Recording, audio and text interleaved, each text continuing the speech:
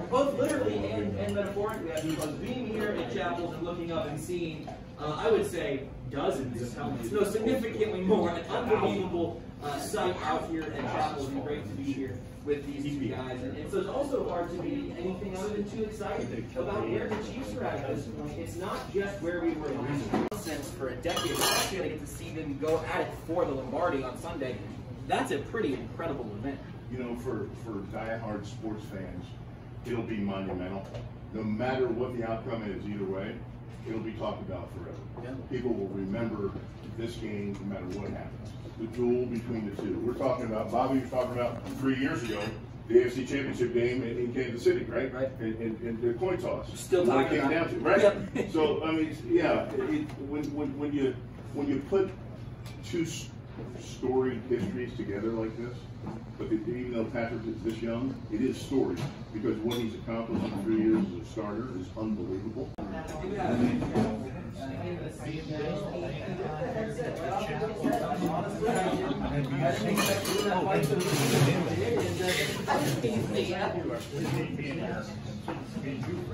Great guys, two great teams, happy to be here. And I'm glad that my friend David Block owns the restaurant. I had to pass on his somewhere. I had to do this. Hey, how about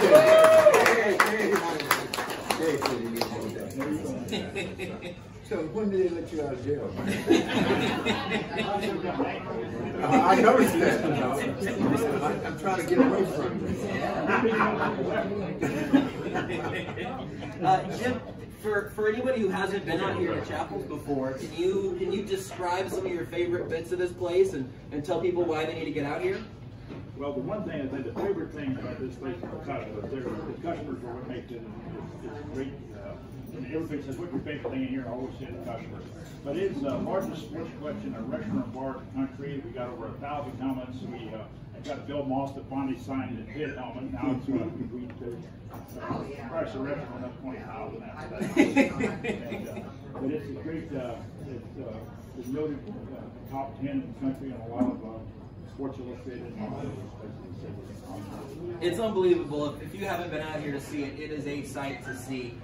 There are some trophies that I have to wonder where you guys got these, how you got your hands on them, and if that's why you have the ankle bracelet on right now. I'm glad you said that. I didn't say that. How many did you steal? I stole them all. Where'd you know this stuff? I'm a professional thief. Yeah. Excellent. The thing, I got this World Series trophy from Charlie Finney, a friend of mine, and he's coming here. He said I was the friend he had in Kansas City, and I wasn't sure about me. Well, there's, I mean, just amazing stuff on every inch of this place, including the ceilings covered in football helmets. Very, very, very exciting to be here and to be able to do this show with you guys from such a historic, wonderful place. Can you?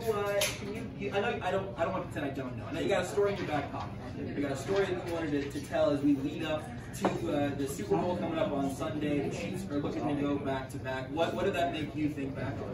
Well, that made me think back on Lamar Hunt. Lamar Hunt was probably the greatest man ever in sports. He did so much, and these guys can tell you there's no better owner than Lamar Hunt. If it wasn't for Lamar Hunt, we would not have the Super Bowl.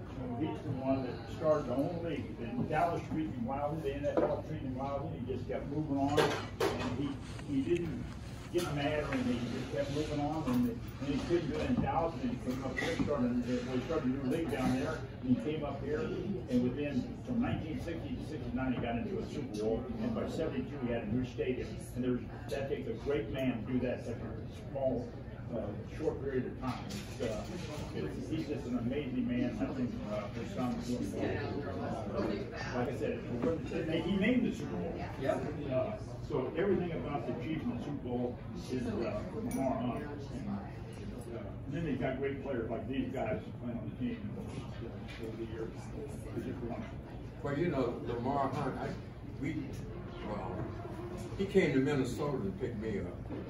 Yeah.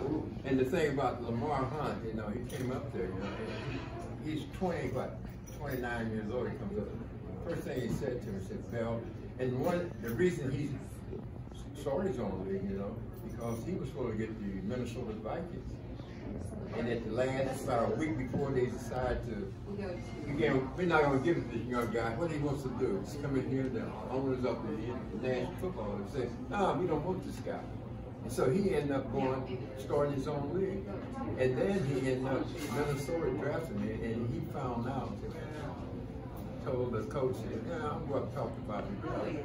He came up, I never talked to the coach or anybody. Lamar came up and asked me, the first thing he said, Val, where's the ice cream place? He said, that's ice cream. And I said, well, down the street, University of Avenue, I took him. You know, we got some ice cream.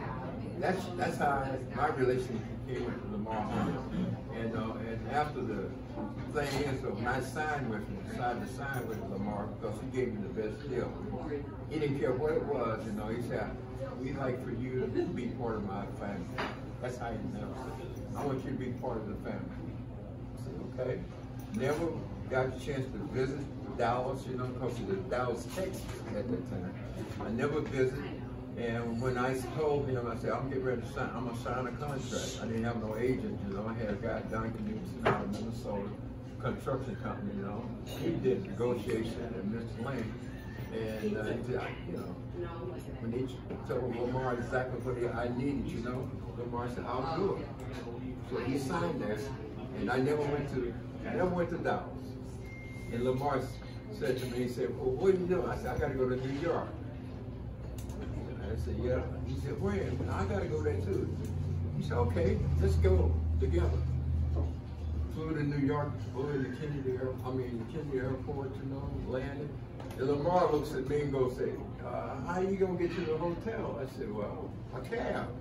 He thought that the people, I was an All-American, you know. He said, he thought they was going to send a limo, pick me up, he's going to ride with me. And I go like, no, get a cab. So he said, okay, let's go. He goes, get in the cab, and the driver driving down the road, and again, hold his hand on and say, you guys got to pay the toll. And I'm sitting in the back seat of Lamar.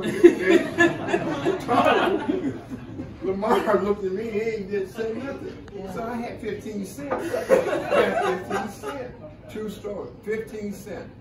And paid the toll. That's back in 1962. I'm an All-American on Johnny Carson, the Ed Sullivan show, you know. And Lamar told the guy his hotel first. And he said, hey, Bell, he gets out and said, you got any cash on it? I said, I'm sitting there running, yeah. I rolled the window down, rolled back up. I said, ooh. So I get to my hotel.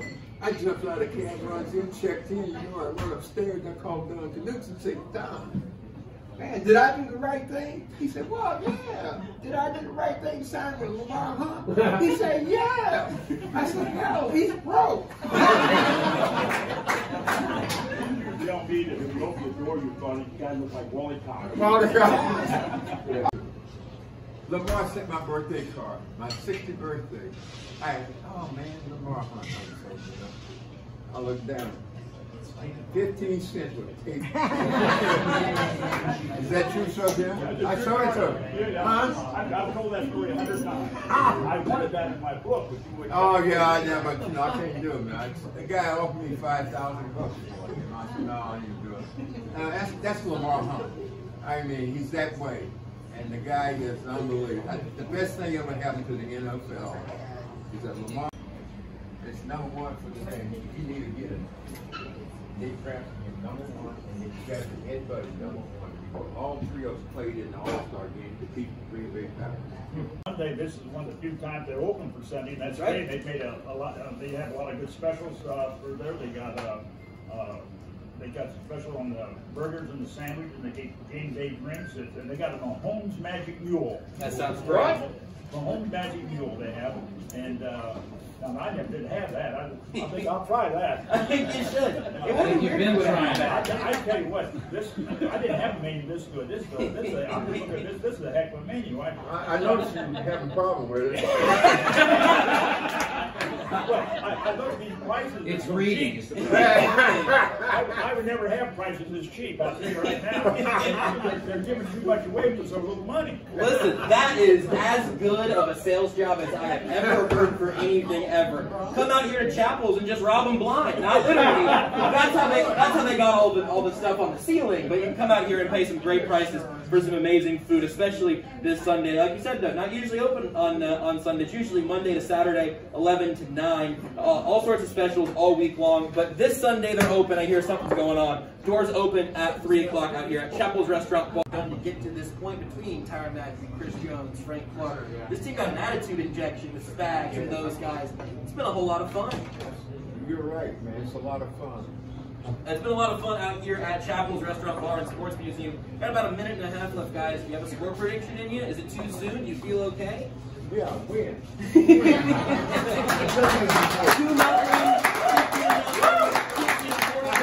Doesn't matter. Don't matter what it's 1 to 2. I don't care.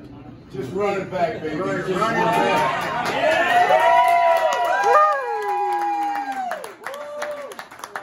Nearly a year now, and we are now more or less on the eve of the Chiefs having their chance to do that. An absolutely incredible year that it's been, and hopefully we're back here again in a year with maybe fewer masks, more people, and talking about a three-peat. So, guys, thank you very much for being here. Bobby Bell, Bill Moss. Thank you to everyone here at Chappell's Restaurant Bar and Sports Museum.